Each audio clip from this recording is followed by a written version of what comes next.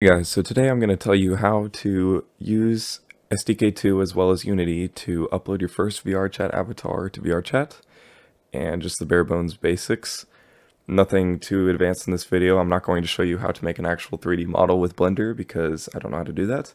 So we're going to be taking a free model and just learning some very basics of Unity, as well as installing Unity in SDK2. So, for starters, you need to go to your browser, you need to download Unity version 2018.420. This is the current VRChat version that is used for SDK2 and SDK3 for that matter. And you're going to need this version of Unity. Don't try to download the latest version. You need this version. So once you download that, you will eventually get prompted to where you'll have this icon, and this is the correct version of Unity. And you may have to go through Unity Hub and a few other things to make sure you get this version, but once you get it, it'll look like this. I'm not going to go through it in the video, but this is what it is. And so, you will open Unity. And then you will see that there's a thing where it says projects and learn. Don't mess with the learn, you're just looking at projects. And currently I have 3 projects already. These are things that I've been working on. In this case, we're going to start a new one. So we're going to press new. And you can name your project. I'm going to name it YouTube example. And you can also select the location where you want it saved at. And we're going to create project. So we'll give Unity a moment to assign everything. And the next step after doing this is we're going to import the SDK2 package. And what SDK2 is VRChat's little package that kind of sets up Unity for avatar creation. There's SDK3 also exists, but this video is for SDK2. So we'll give Unity a moment here. So we are now in a very blank version of Unity, very blank. So you'll notice, quick things to notice about Unity, if you scroll within the scene with your mouse, you can go in and out. You can also right click to look around. You can do both at the same time. And there's a few tabs that I should note real quick. So the scene, what we're on right now, is the scene essentially. So all your items like your avatar and anything else. And the inspector is going to be properties of things that you click on. So if I click on this light, now the inspector is going to pop up all these different properties that we can change about the light, which we don't want to change because we don't need to change any of these things. There's also a camera. And here is the hierarchy. So what the hierarchy is all the objects that are within the scene will be shown on the hierarchy. We also use the hierarchy to click on things and change their properties with the inspector. And last but certainly not least, at the very bottom, you will have your folders, most notably the assets folder. This is where most of your crap is going to go, whether it's audio, pictures, etc. It will be in this assets folder. You can divide it the way you like, but assets is just the main default one that is easy to access. So we need to import SDK2 before we can do absolutely anything. So to get SDK2, you will need to log in to your VRChat account. So you'll go to vrchat.com. If you don't already have an account, you'll have to make one. But you'll log in, and here's my account, shows all my friends and all my crap, and you will go to download. And then you'll see that there are downloads for all sorts of things. We want SDK2 though, VRChat SDK2. There's also a link for SDK3, but I'm not covering that in this video. So you'll download this. I already have it downloaded though, so I'm going to open my files, and I'm going to grab it real quick. Unity, scroll down, VRChat SDK2 package. We're going to click and drag this into our assets. And it's going to prompt you with this. Every time you import a package into Unity, it will look something like this with a bunch of little checkboxes. That kind of tells you what you're importing. In this case, we want absolutely everything, so we're going to click all and then import. With the SDK2 package into Unity, we can successfully create avatars and do VRChat things. And it looks like it's almost there. You will need to import this with every new project that you make in Unity. But as I've said many times before, you're probably not going to be making 20 projects within the same day, so don't sweat it. Once you import it for the first time in your project, you don't have to import it again.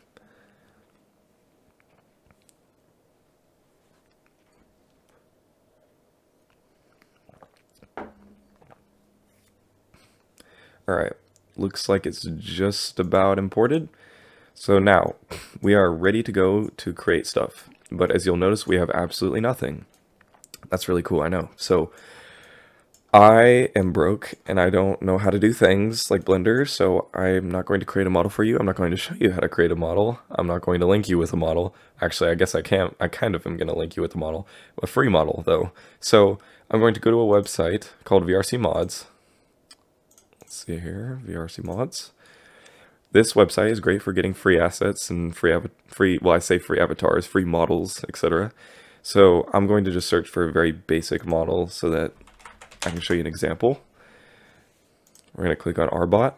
Whenever you click on something in VRC Mods, you'll get a short description. Sometimes it'll include different shaders that are compatible with it, or different, whether it's compatible for SDK2 or SDK3.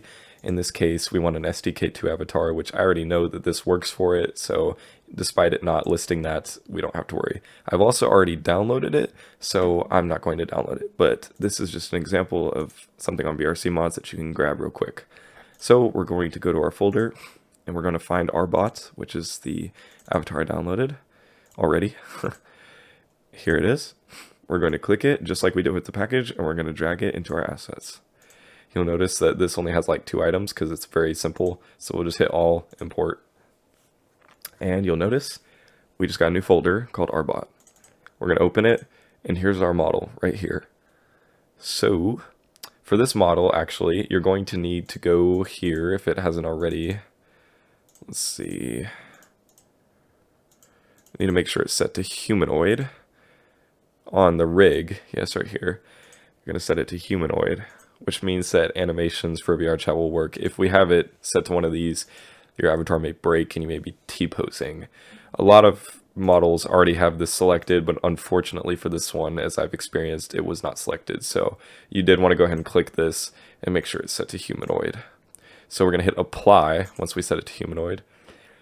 As I said, you may not have to worry about this with most models, but this one in particular had that issue. So we set it to humanoid. So now we're going to go back to our assets. Well, actually, we're going to go back to this folder because this is where our model is. And we're going to drag this into our scene. We're going to click and drag this onto the scene. So now you'll notice on the hierarchy, we have a new item. We have RBot, which is the avatar we just added, or the model we just added. So you'll notice that it's absolutely freaking huge, which is not something we want. So we're going to, first of all, change the position to 0, 0, 0, which makes it centered. The transform kind of tells you the scale, rotation, and position of the object that you've selected. So we need to make this smaller because it's absolutely enormous. So I'm going to go to the top left corner and click the scale tool, click on the avatar. Well, there we go. We're going to make this a little bit smaller because it's enormous. There we go. The reason I can tell it's enormous is because the light and the camera are not they're not normally that small. Okay. I'm going to actually change the position again because when I changed the size, it messed with that. Okay, there we go. So I may make it even smaller. Let's make it a little smaller. Okay. Nothing wrong with being too small. Okay. So now that we have our avatar scaled to size, there's a few more things we need to do. So first of all, we can't upload this for 2 reasons, because there's no animations attached to it, and there's also no avatar descriptor, which is the biggest deal. So we need to go right here to add component and make sure your avatar is selected, and then we'll hit add component, and you're going to type in VRC, excuse me, and we need the VRC avatar descriptor. You're going to need this for any avatar that you upload to VRChat. You'll also notice that it adds a pipeline manager script, which we'll need that as well. So you'll see that there's a little gray ball right here, and you may be wondering what that is. That is your view position, which needs to be right in the center of your eyes. So there is a property right here with the VRC avatar descriptor called view position, and we need to change those values to where it goes right in between the eyes. So we're going to change this to go quite a bit lower.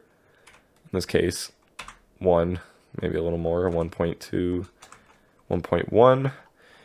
You'll also notice it's kind of far away from the head, as you can see, so we're going to move it a little bit on the, possibly the Z scale. Let me see, I'm not the best mathematician, but we'll try this. Okay, maybe 0.09, 0.09. There we go. Make it go a little bit lower too. 0. Let's do.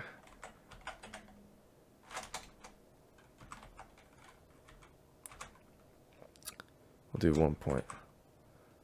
Wait,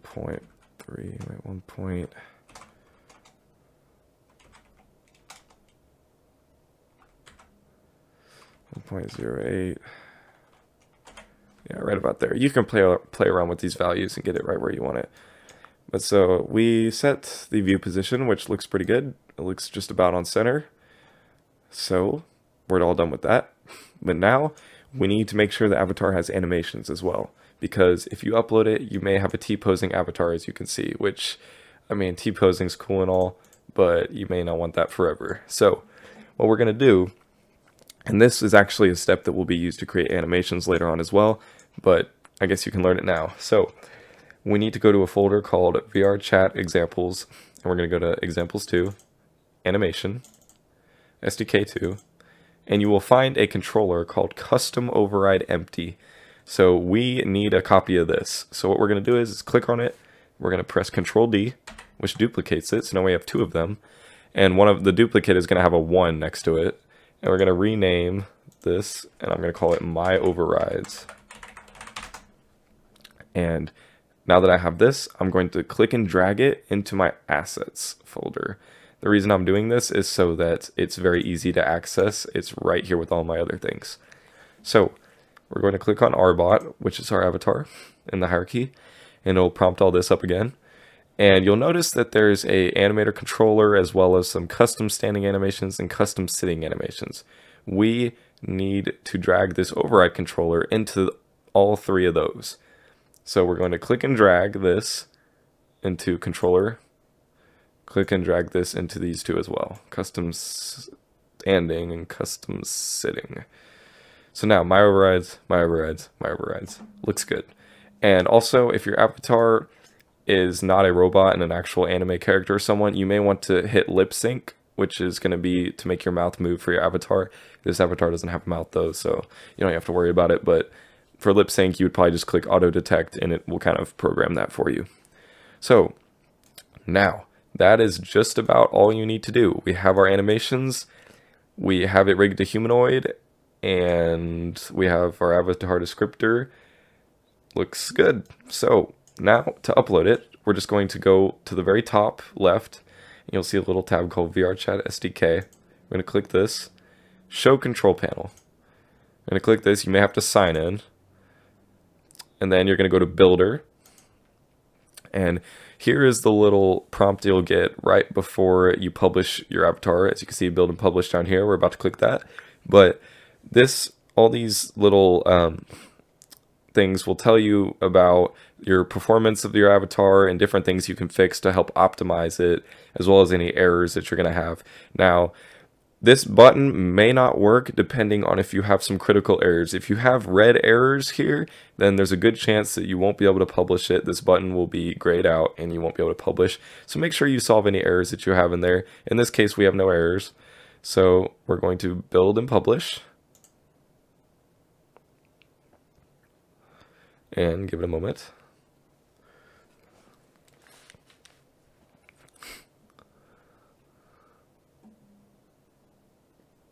And now it's going to put us in play mode, and it's going to give us a very awkward photo of our avatar because the camera's in a very weird spot.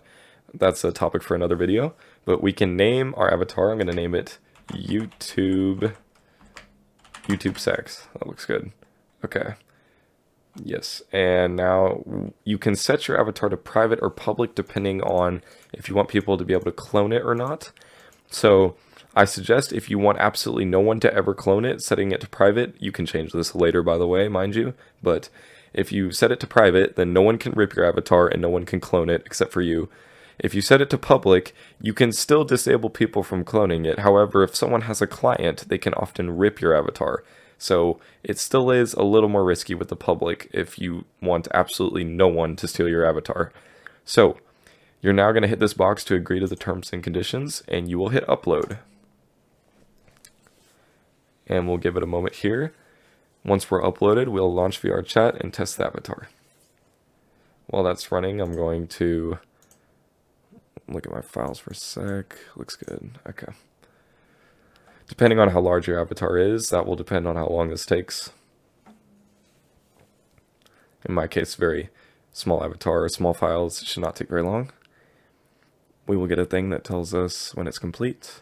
There it says, update complete, launch VRChat to see your uploaded content. Okay. So now we're going to minimize this. We're going to launch VRChat real quick.